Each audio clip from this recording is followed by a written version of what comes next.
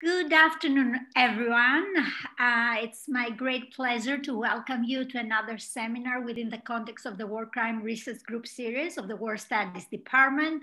Today, we're extremely happy and honored to have Professor Jennifer Trahan from NYU, who is going to talk about her last book on the existing legal limits to the Security Council veto in the face of atrocity crimes. Before I started our discussion with Jennifer, I would like to briefly introduce her, not that she needs a long introduction. So Jennifer is a clinical professor at NYU Center for Global Affairs, where she directs their concentration in international law and human rights. She has published, is one of the most prolific writers, scholars, with many review articles and book chapters on the topics of international criminal law and international justice in general, including on the very interesting International Criminal Court's crime of aggression. Her last book we are going to discuss today was awarded the Book of the Year Award of 2020 by the American branch of the International Law Association, where also Jennifer serves as one of the US representatives to the Committee of the International Law Association regarding the use of force. Additionally, Jennifer has served as an amicus curiae before the International Criminal Court on the appeal of the situation regarding Afghanistan, and she also serves on the Council of Advisors on the application of the Rome Statute to cyber warfare. Now, after this introduction, today we are going to discuss with Jennifer her last book about the existing legal limits to the Security Council veto power in the face of atrocity crimes. So, Jennifer, if we can initiate this discussion, I would like to ask you, how do you identify what is the main problem with the exercise of veto power by the Security Council that you identify in your book? Yeah. And thank you very much and welcome. Thank you. Thank you so much, Maria, for that introduction. And thank you also for inviting me to be part of this speaker series. I'm honored to be speaking at King's College London War Studies Department. So yeah, my book starts by identifying a problem. And shorthand is the vetoes in the face of atrocity crimes. I mean, atrocity crimes to be genocide, war crimes, crimes against humanity. So if we look back historically, we can see that the US, the UK, and France used their veto related to apartheid South Africa. It didn't result in complete paralysis of the council because there was eventually mandatory Chapter 7 sanctions imposed, but it likely delayed the dismantlement of apartheid. In Rwanda, it was somewhat different. We have veto threats. The word genocide must not be used. And again, it is those same three countries. The fear is they're then triggering an obligation and the need to do something. And here, there's also simply the unwillingness. It's not that the veto is blocking intervention. There wasn't willingness to try to intervene to stop the genocide. So it's operating somewhat differently. Regarding Darfur, Sri Lanka, and Myanmar, it's really more the veto threat. And the veto threat can act just as effectively as the veto. It can absolutely shut down discussion. And the world doesn't really know why. Why is the council being so passive in the face of massive atrocity crimes?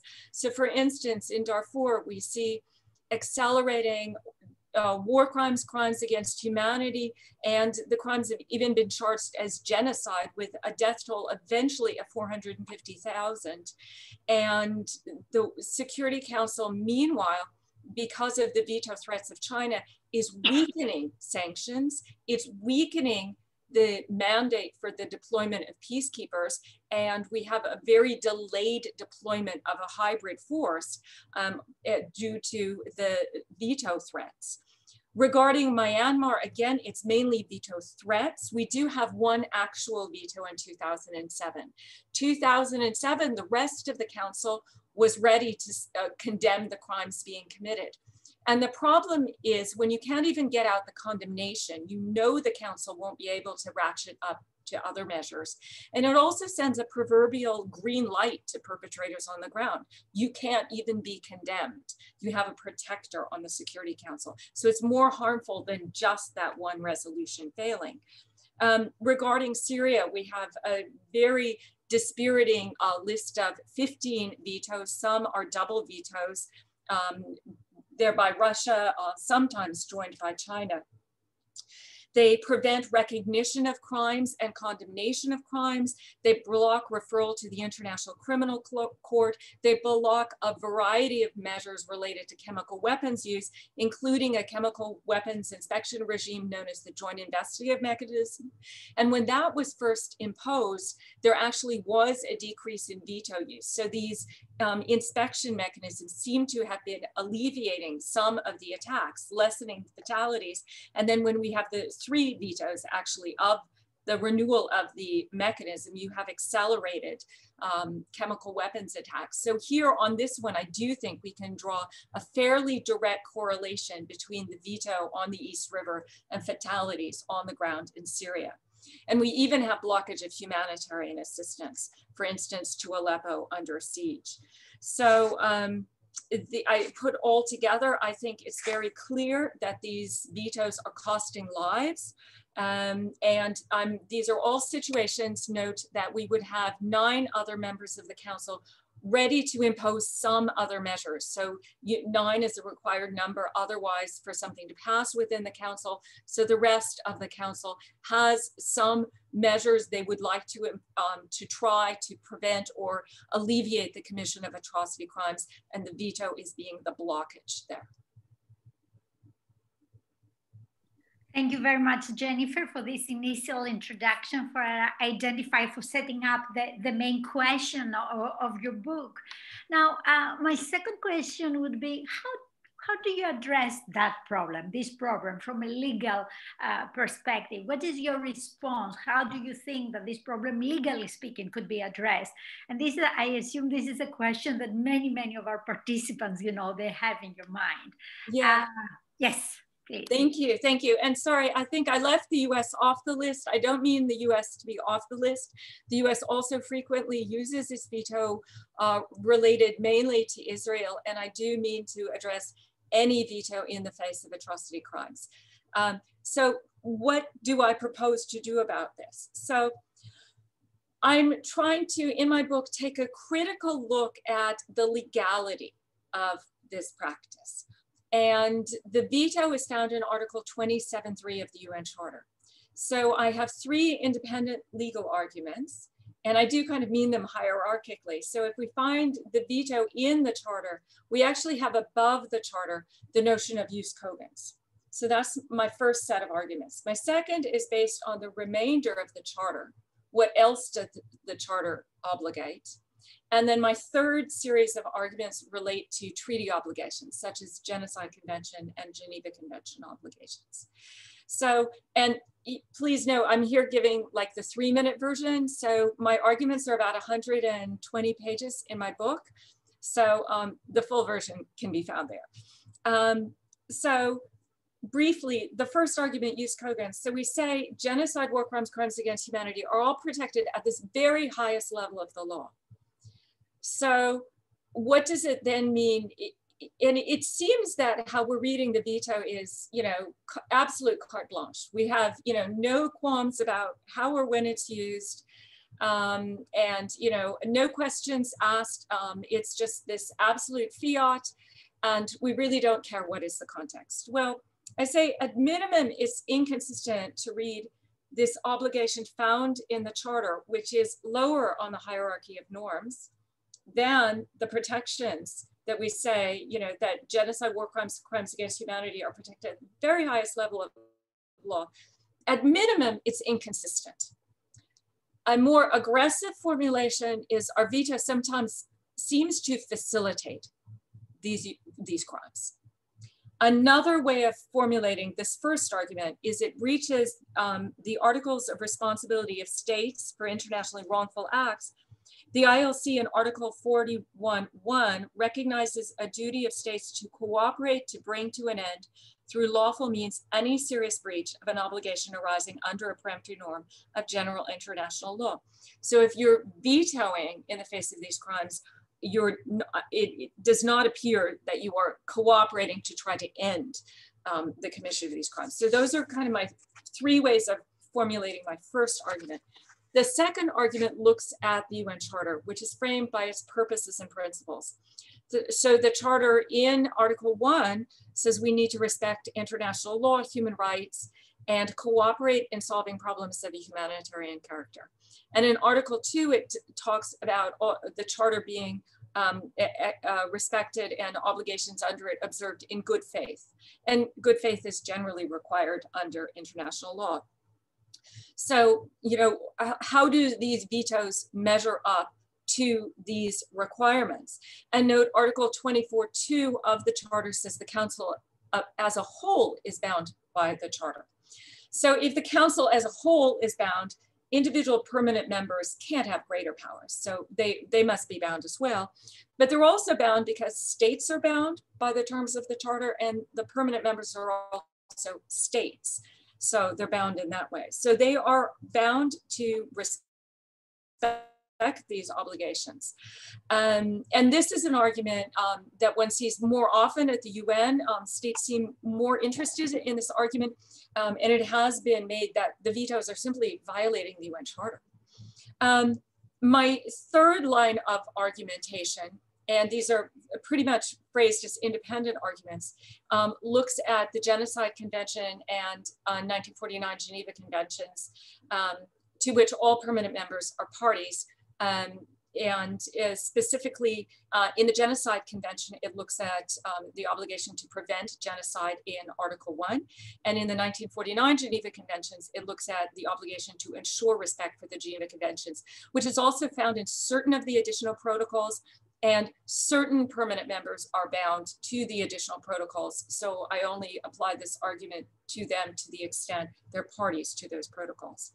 So if we look at the ICJ and the Bosnia-Serbia case, it shows there are serious obligations related to the obligation to prevent genocide. So first, it is triggered when there is a risk of genocide. So one does not need to wait until genocide is occurring. So this is obviously true if you want to try to prevent atrocities. You don't need to wait till they fully manifest. So when there's a serious risk of genocide, then there is essentially a due diligence obligation, and it's based on a state's capacity to influence.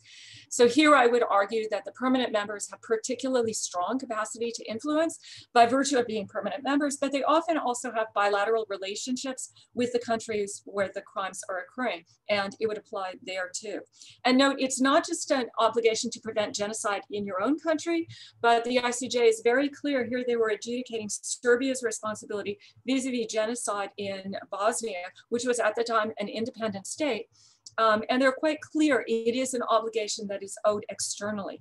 These same are basically true of Common Article 1, the obligation to ensure respect for the Geneva Conventions. In the Wall in Nicaragua cases, the ICJ says these are external obligations, again, not limited just preventing Geneva Convention violations in your territory and grave breaches in your territory, but more broadly than that.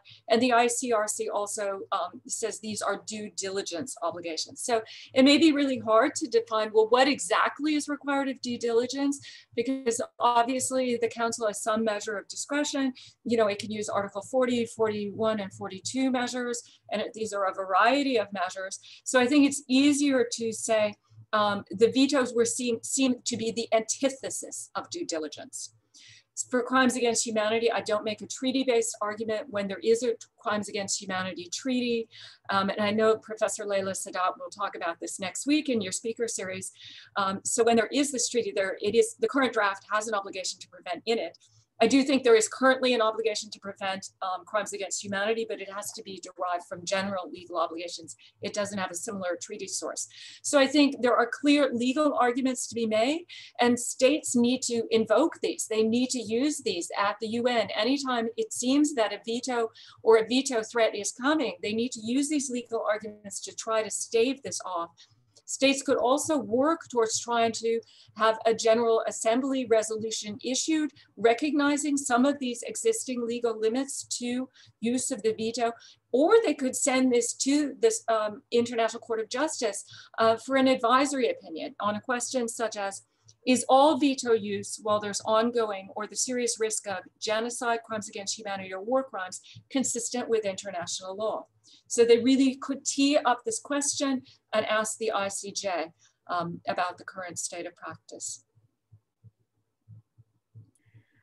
Thank you very much once more. I found particularly interesting the call, the idea of the advisory opinion, you know, and I was thinking very much Beth's last week's presentation speaking about imagining and creativity and to be able, you know, to utilize, to instrumentalize all the methods and the means, you know, that we have as lawyers. Having said that, if I can take a little bit, if I exercise my authority here as a chair, I was wondering, what are your thoughts, you know, if we move from this general framework to more case-specific situations? And I'm asking about Syria, for example, because I know that many of our attendees and myself as well wonder, how do you think, you know, that your legal proposition, you know, could apply hypothetically in the Syrian scenario? Thank you. Yeah, so the Syria vetoes, I think, have really you know, called out that we really need to do something about this. And I think that the frustration at the UN was absolutely palpable, and really agonized speeches by some of the permanent members and elected members on the council where these vetoes happen, and they're incredibly distressing.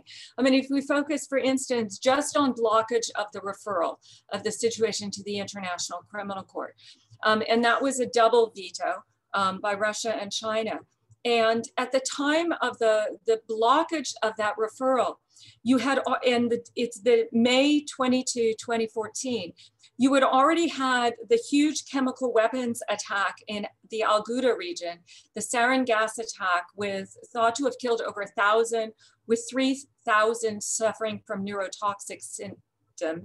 The Independent International Commission of Inquiry on the Syrian Arab Republic had already found a huge number of war crimes and crimes against humanity by government forces and affiliated militias, and then war crimes as well by anti-government forces. So a huge laundry list of incredibly dispiriting crimes, including deliberate targeting medical personnel in hospitals, denying medical access, destroying cultural heritage, laying siege to towns in order to make conditions of life unbearable. It's a horrible read to read the agonized reports of the Independent International Commission of Inquiry of these crimes occurring. So in the face of you know, I won't read the long list, but it's about, you know, 20 suspected war crimes and, you know, 10 suspected crimes against humanity, huge numbers of crimes by a number of parties.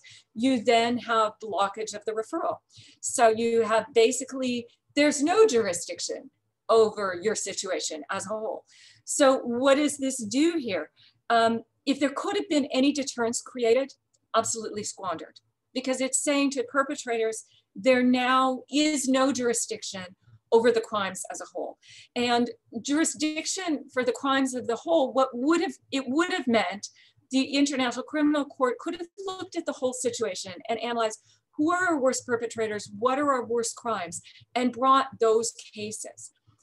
Instead, where we are, Beth is right, we need creativity, but unfortunately where we are now is the IIIM gathering the evidence together and really waiting for individual perpetrators to walk into countries that will exercise jurisdiction. It means there can be some cases against isolated perpetrators, but what it deprives you of is looking at the worst crimes and the worst crime worst perpetrators, and kind of doing a methodical approach to accountability. And if people wanted the atrocities against the Yazidis told by a tribunal at large, that was also squandered because the ICC could have done these cases. And again, what is happening is, yes, there will be isolated ISIL trials within Europe, but a lot of ISIL are being tried in the region. They're tried on quick trials, and they're often tried for terrorism charges. So they might have been implicated in atrocities vis-a-vis the Yazidi, in the genocide against this Yazidi, but they're largely being tried in very brief trials, no due process, and many quickly executed. So not only do I believe that is wrong to begin with, but it is also not depriving us of being able to focus on these crimes in one tribunal. Yes, there may be isolated cases. So that has been the harm of that one veto, which I think you need to measure against these legal obligations and say were legal problems with that veto. And in it, I'll just say briefly that in addition to the three arguments I outlined, because related to atrocity crimes, there are additionally obligations to investigate and prosecute crimes. There are additional legal arguments that can be made specifically when we have blockage of a referral. Thank you, Jennifer. I can see I start collecting questions for the attendees. Excuse me, for the attendees. I'm saying that, I'm doing lots of questions, but I have one more question, if I may ask you before, I go. I was thinking, how do you, how can I say, how do you assess, your proposition with regard to R2P and the discussion surrounded R2P, the critique, the confusion, to what extent it is a legal doctrine, can we talk, whether it has changed anything? The initial idea about the veto, that it was coming from the Committee of State Sovereignty, and your thoughts about that. And then I promise I'll... Yeah, so these ideas of looking critically at the veto, my book really focused on the legal questions, but the original Canadian Convened Commission, International Commission on Intervention in State Sovereignty, they also saw that we need veto restraint for R2P to be able to work. So one of our early calls for veto restraint is actually in 2001. It's in the first important R2P report by the Commission. And they recognize that only then are we going to be able, to have R2P work. And then this is really echoed in calls by the S5, small 5 group of states. They propose resolutions. And there are a variety of proposals for veto restraint. The two most prominent ones we have today are the French-Mexican initiative, joined by 105 states, and the ACT Code of Conduct, joined by 122 states, all calling with different formulations for some measure of veto restraint. So we do have broad recognition. The veto is a problem. The veto is a problem in terms of R2P. It's blocking R2P. Where was R2P in Syria? I would say it was blocked by the veto. Simple answer. So we do have calls for restraint, but where it gets us is, and I think it's important, 2 of the P5 have endorsed voluntary veto restraint because France leads the French-Mexican initiative, and both France and the UK are parties to the Code of Conduct. But the US, Russia, and China are not. So when 3 of the P5 don't endorse any veto restraint, we have no veto restraint. So I would say R2P is entirely being blocked now by the veto. And I didn't know if you were also asking about humanitarian intervention, because I know the UK is still also bullish on a humanitarian intervention. It's something I also talk about in my book. Do we still have a doctrine of humanitarian intervention? And where is it in relationship to R2P? And of course, we started with the Kosovo intervention, which seemed maybe the high point of humanitarian intervention. And although the international community basically coming out with it was morally justified, if not strictly legal, so they kind of really hedge on the legality formulations. And that's kind of why we go into the development of R2P. And the first pronouncement on R2P, the Canadian one, is maybe the best in my mind, because it says, if the council isn't acting, don't be surprised if others do. So I think they leave a little opening for regional actors, or even in horrific situations, maybe a state acting alone. But then later reports seem to shut that down. And they just say, no, we need the Security Council to exercise R2P. So that kind of brings us back to, well, what if the Security Council is paralyzed by vetoes? And that's where I think we are. And I know the UK still claims there is a doctrine of humanitarian intervention joined by Denmark. The US and France seem to have endorsed this. The US with 27 strikes into Syria in response to chemical weapons use. And then 2018, we have US, UK, and French strikes. They seem to be acting in a doctrine of humanitarian intervention without the US and France explicitly articulating this. But it's certainly not the entirety of the international community. And why do we get to this difficult place? Because the council is paralyzed. So I think we wouldn't get to having to make these humanitarian intervention stretches and arguments if we didn't have Security Council paralysis. And going way back to Kosovo, if we didn't, if they hadn't faced a presumptive veto by Russia and possibly China as well, they could have gone to the council for authorization for the Kosovo intervention, knowing it would face a veto. Of course, they didn't. So if we chip away at the legality, we actually might be solving, the problem with how R2P is blocked today.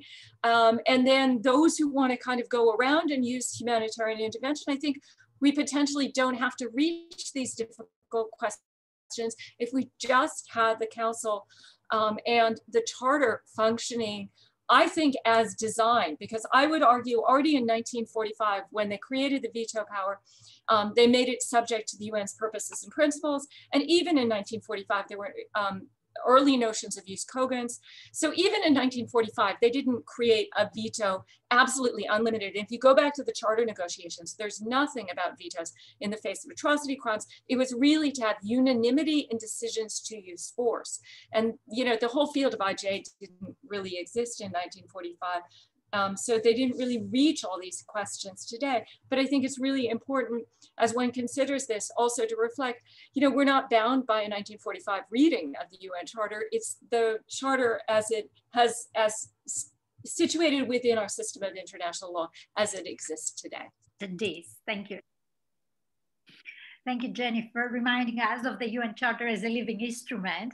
And having said that, I can see in the Q&A we have about 8 questions. If it's okay, I suggest to make 2 rounds of questions, if it's okay with you. So I'm trying to put them together, to pair them. There are 2 questions asking particularly about China. And the question is, how is the Security Council currently dealing with China and the situation with atrocities taking place in China. And there is a question that is tied up to this one, asking that even if legally the Security Council operates, to what extent politically, you see, it comes back, to what extent politically that could be feasible.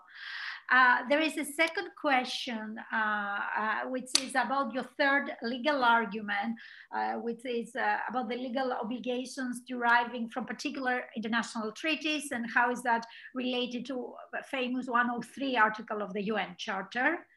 And if I can I add one more question, if that's okay? The third question is about since state parties to the UN, they confer authority, to the Security Council.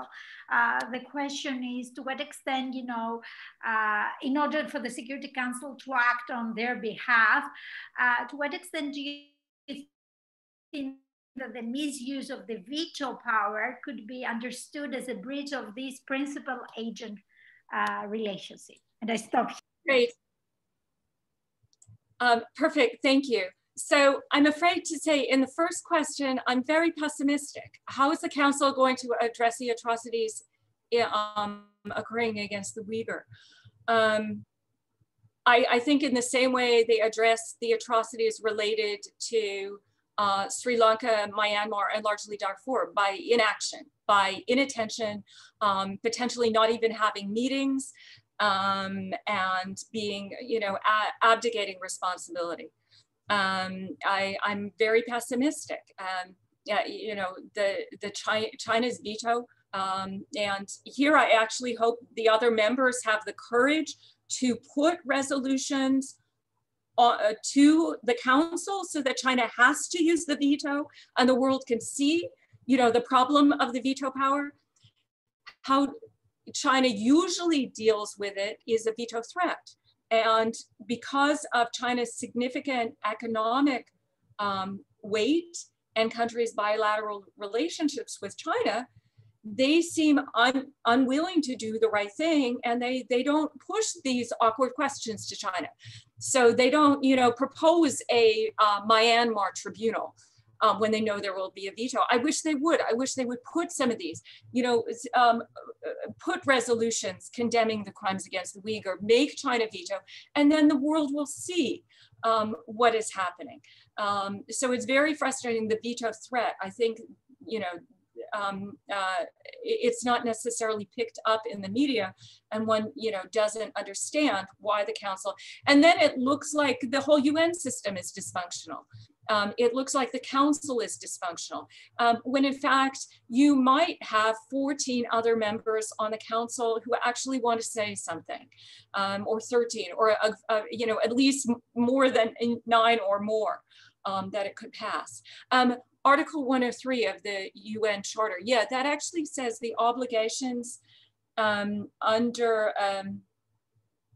I have it, the charter here, so let me get it right.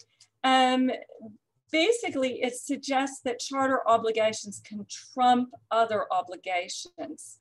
And I do discuss it in my, I do account for this in my book. I didn't in today's shorthand version of the remarks. And I basically argue that, yes, but within limits. The council, even in like a Chapter 7 resolution, the council doesn't, it has certain constraints. We wouldn't expect the council to be violating fundamental rules like distinction and proportionality if it authorized a military intervention. We wouldn't expect the council to authorize genocide. So even under Chapter 7, the Security Council is not above all law. And these are very, very fundamental norms that I'm talking about when I talk about genocide and war crimes, crimes against humanity. And I think the 103 needs to be read in that light. The third question in the Q&A, I absolutely agree. It is something I've also written. Members confer responsibility on the council to act on their behalf. Yeah, are they really acting on the behalf of states? Absolutely, it is a breach of, the privilege of the veto. Others write it, the phrase abuse of rights, abuse de droit, it's a privilege of the veto. Absolutely, it is a power conferred by the other members to act on their behalf. Is that what they're doing when they're vetoing chemical weapons inspections? I don't think so. The referral resolution to the ICC of the crimes in Syria, I think was co-sponsored by 66 or 67 UN member states. No, the council is clearly not acting on their behalf. So the third question, I actually do also write about. Here, I know too many questions for you. Excellent, thank you so much. So we can proceed with the second, many interesting questions. I see a very interesting question from my colleague, Dr. Natasha Kurd. So Natasha asks about authority, the issue of authority. So if one can decide that genocides, or crimes against humanity are occurring, or there is a risk of occurring, don't we still have the problem of who should intervene and under whose mandate, which is that also prevents action? So it's an issue of authority. There is one question about Syria again. I guess why Russia and China are so against anything about Syria. There is another question about the duty to prevent. One of our attendees, which questions ask why it's not clearly identified in the Geneva Conventions, and then. Should I stop here and then collect? Yeah, maybe stop there. Thank you. Yes. So the first question, if genocide and crimes against humanity are occurring, who would intervene? So I guess I'm still thinking that we need to operate within the framework of the charter system. So I'm not suggesting we're going beyond the charter system. I'm just questioning the legality of some of these vetoes. First, my book is not mainly making a case for intervention. In terms of large-scale military interventions, I don't think they've gone that well in many of our instances. So a lot of the measures that have been vetoed are lesser. But I'm saying this is really the start of the problem if you can't condemn crimes. In Darfur, it was weakening sanctions, on the government of Sudan.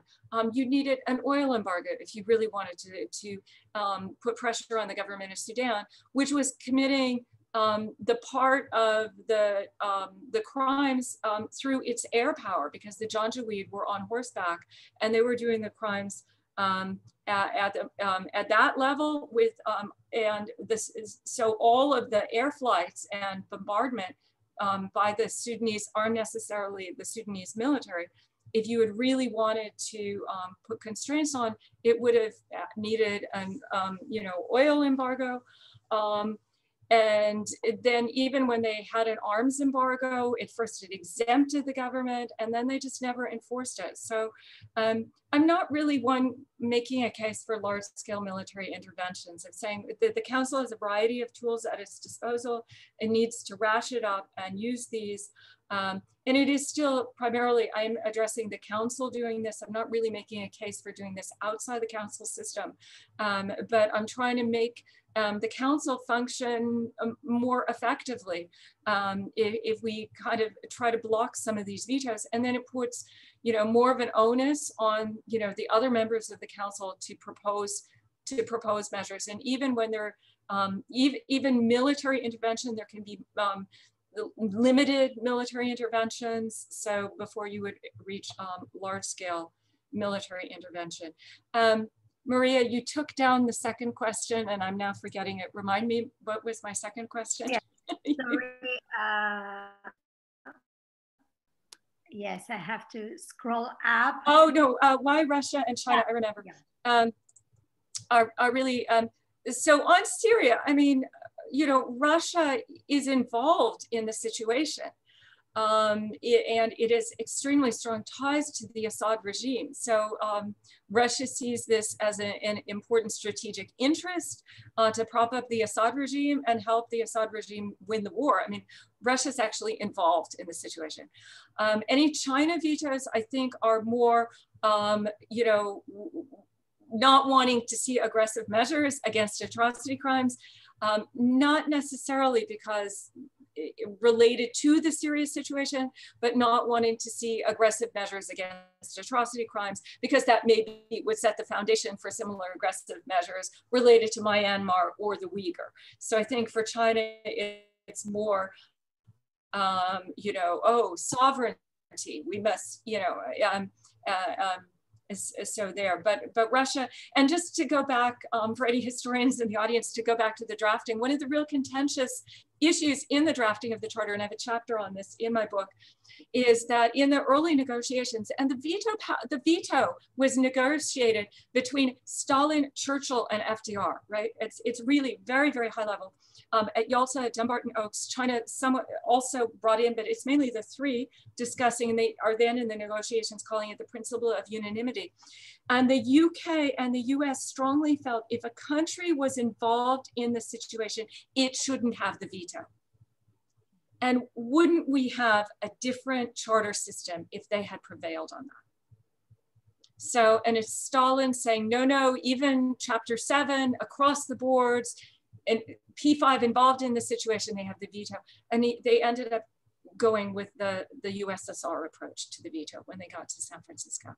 So, so here, we're not really surprised by the Russian vetoes related to Syria. And as I say, China, I think it's for really other reasons. And then the last question was, why don't we have any specific duty to prevent in the Geneva conventions? I haven't specifically focused on this. There is a general obligation to ensure respect. And even the 1949 ones have grave breaches and common Article 3 violations. So ensuring respect to me implies you try to ensure these crimes do not occur. I don't know that I can hinge it precisely on kind of the same language that we see in the Genocide Convention, but I think the same notion can possibly be derived also from the Geneva Conventions. Wow, that was so rich. Can you still, can we do it one? I'm absolutely very happy to. Wonderful, wonderful, because I don't want to overburden you, but there are so many questions and very interesting questions from the attendees. So I think one set of questions is very much related, around the veto idea. So there is a question which asks, to what extent do you think if the veto rights are taken away, could that lead to some states pulling out of the UN altogether? And there is another question, which is about, it's more critical question. The attendee asks if by focusing very much on limiting the veto power, actually that hinders the possibility to focus on broader and more structural Security Council reforms. And also, there is a question which goes back to when we have a violation, of a legal framework. What does that mean for the normativity of the legal framework, such as the Genocide Conventions, when it is vetoed in the Security Council? So I can stop here if that's okay with you. Sure.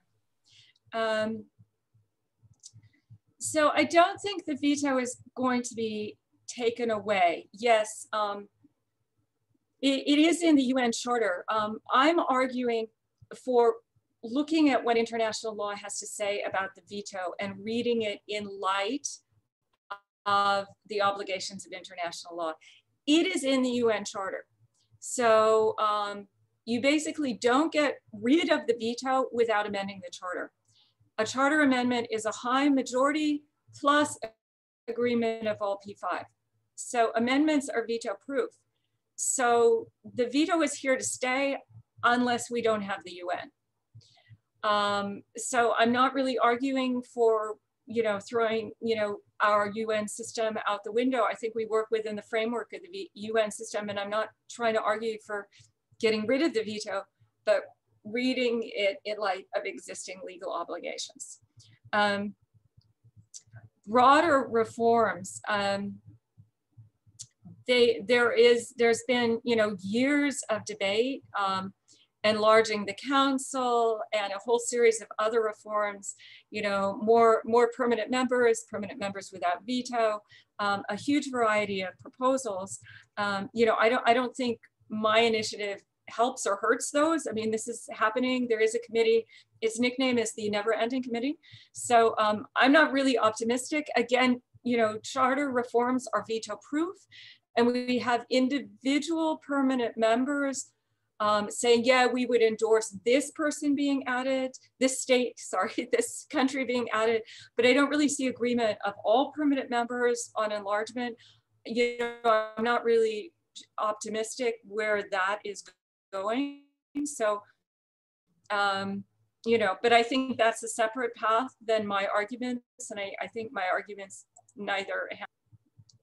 what is the future of pre-existing frameworks like the Genocide Convention if they're being blocked? Well, we need to challenge this blockage. I've thought of an advisory opinion. I would love if we could have a contentious case. I'm very inspired by the Gambia suit against Myanmar.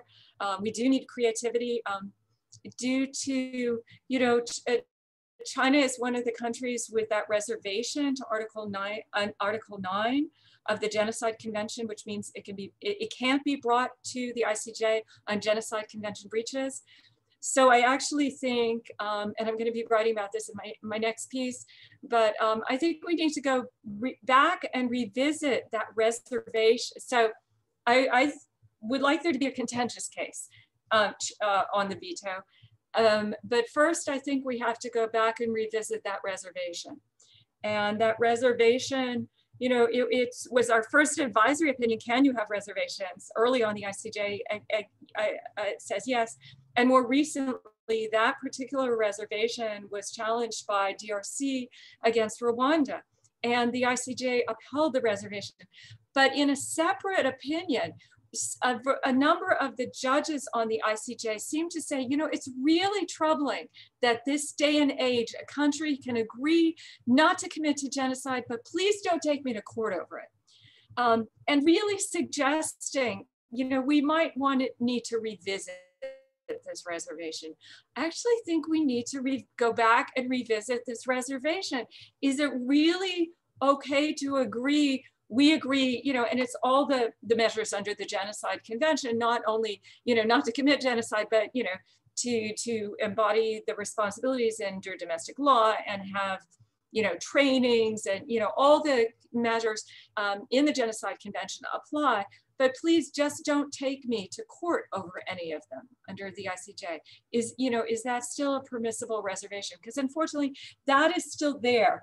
And so that is blocking, kind of an obvious kind of Gambia versus China suit over the Uyghur is blocked. If Beth Von Skak last week was talking about creativity in the face of impediments, we absolutely need creativity in the face of impediments, and I applaud Gambia and as well as the Netherlands and Canada intervening and supporting Gambia's application for a suit against Myanmar. And it's of course not a criminal proceeding, but it is certainly pushing the ball forward. And then we have, the IIMM gathering evidence, as well as I believe there is a suit in Argentina as well. So, a variety of measures are being approached, as well as the International Criminal Court potentially adjudicating crimes where they have an element of the crime occurred in Bangladesh. So we actually have kind of 4 different things occurring related to crimes in Myanmar. But, the most direct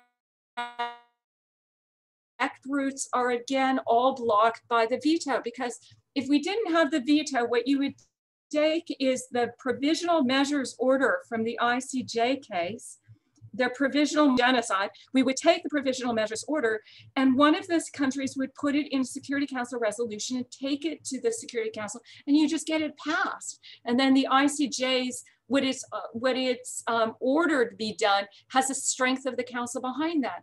And of course, none of this happens. Countries don't have the courage to put this to the council because they know it'll face a veto. So it's again the veto power that's really blocking what we otherwise could be doing. So a lot of work needs to be done. Wow. I can ask 2 or, is it okay, 2 or more, 3? Just please, the final round. I know we could continue forever. Jennifer, I mean, there are questions here regarding the role of the General Assembly, of course, the Uniting for Peace, and to what extent, it could be complementary or a replacement. There is a question that what happens, let's say, if the ICJ, we have what it says, if it is referred to the ICJ that finds that its exercise was ultra virus or of the P5 veto. Sorry for that. I'm trying to see all the questions on my laptop. So I think you're asking me the second and third questions that I'm seeing in the chat function. So let me try these. Can the General Assembly use the Uniting for Peace to, overcome something? So my understanding of Uniting for Peace was that it was done in a period of time when the so one of the things Uniting for Peace did was achieve a special session, which I think is less needed because the GA meets more often. I don't know that Uniting for Peace actually gives the GA broader powers than it already has under the Charter. So I don't know if we need Uniting for Peace. You could visit the Council, or you could simply go to the GA, as happened when the referral of the situation in Syria to the ICC was blocked. The GA took up and created the IIIM. So you can definitely go to the GA. I don't know it gives any greater powers. So they primarily have recommendations. I'm still reading the Charter fairly traditionally that any kind of force authorization still needs to go through the Security Council. So yes, you can turn to the GA, and yes, you can try to do, the GA has, a fair measure of tools at its disposal and use the tools the GA has at its disposal. But there are certain measures that are simply blocked by the veto. What happens if we have a veto that's ultra virus? So what happens next is a great question. So, I guess first I'm just arguing, in the abstract, we need an advisory opinion. And that's, that probably advisory opinion. And I hope to be so lucky that we could actually get there. One of the consequences would be, as the question rightly poses, if you're violating, use cogens, it shouldn't actually be voidable, it should be void. So what do we do when, what happens on the council? Absent a ruling in a concrete case, I'm afraid we might just have an advisory opinion. I mean, I still think we should try to get an advisory opinion. What does it do in the next specific situation? So ideally, I would have an advisory opinion, and then we would actually have a contentious case to figure out, and then really have a declaration. I don't know if you could go to the ICJ for very quick provisional measures and kind of a ruling. We'd have to have a situation that can be brought. Is this particular veto ultra virus? And then a ruling by the court, yes, or whatever. I don't know how the court will rule on this. So there's obviously a range of potential rulings that could come out of the International Court of Justice. So, I can't quite foresee the future, but I'm imagining, maybe the advisory opinion, and then maybe later a contentious case, a specific veto being questioned. I don't know that each other, that's void. I think we might actually need the more sound way of doing it. So, oh, thank you for putting up the link to my book. Yes, of course, of course. I know many people, and we are also very much interested in your book and as a reading, but also as a component of teaching. But I want to ask something, if I may. Can I ask? Yes, absolutely. The last question, because I think you addressed all in a kind of, with your final answer, somehow you address what happens, if the Security Council is found to act ultra virus, My question is more general and more theoretical. and I was wondering, you know, as a writer, when you were writing and you were focusing on the legal existing, on the legal limits, you know, how did you find this interaction with politics, between international law, politics, and if I can say ethics as well? So I'm curious as an academic, you know, to ask you, how did you address all these issues? Because I'm writing on international law, but I see all the time, you know, and also that was very obvious from the kind of questions you had, you know, that it was this mixture of. Yeah, absolutely. I agree with you. Well, I'm in New York, and when I go over to the UN, which I used to do periodically pre-COVID, that there's a large measure of politics going on. It is just absolutely obvious, and I think, you know, we all see that. And I also teach basic international law, and I don't just teach international law in a vacuum, but international law within a context, mixture of the law and then the political component, and often the law trying to push back against the political component. And it's difficult because I'm obviously trying to look at what are often seen as just very political questions. You know, isn't it all politics? And in a real legal framework. So taking a very political body, the Security Council, and subjecting it to legal scrutiny. But, you know, we're lawyers, so that's what we do. You know, I don't operate so much in the realm of politics as well. How does this measure up to legal scrutiny? And I think you're right. It also raises all kinds of moral and ethical questions. You know, as I say, you know, if you read some of the statements after the Syria vetoes, you know, raising my book launch events, I had Mohammed Abdallah of Syrian Justice Accountability Center speaking of what was going on in Syria on the ground to the people, and you really convinced of the harm.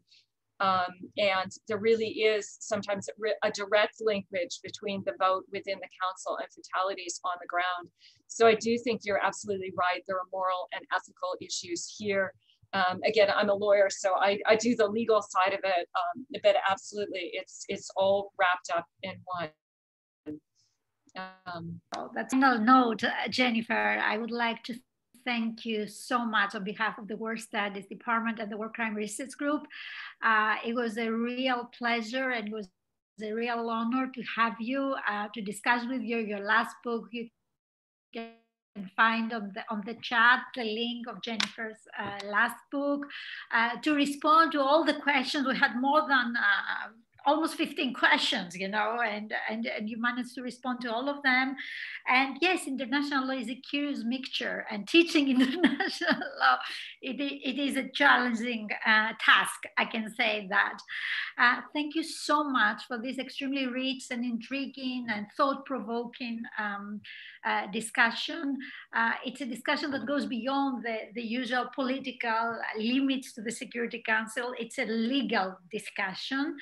And I hope that we will have the chance in the near future to see you, to meet in person again, whether in New York or in London or in Salzburg or in The Hague or somewhere else. And we'll look forward to your next pieces of work that you briefly mentioned. And once more, thank you very, very much for being with us this morning from New York, afternoon in London. Thank you so much, Maria. It was an absolute delight. I look forward to seeing you next time in person as well. Thank you all very much. Once more, thank you very much, Jennifer, and have a nice day in New York, a nice evening for the London people. Thank you all. Thank you, Danny, very much for accommodating once more. Thank you all. Bye-bye. Thank you. Bye. Thank you.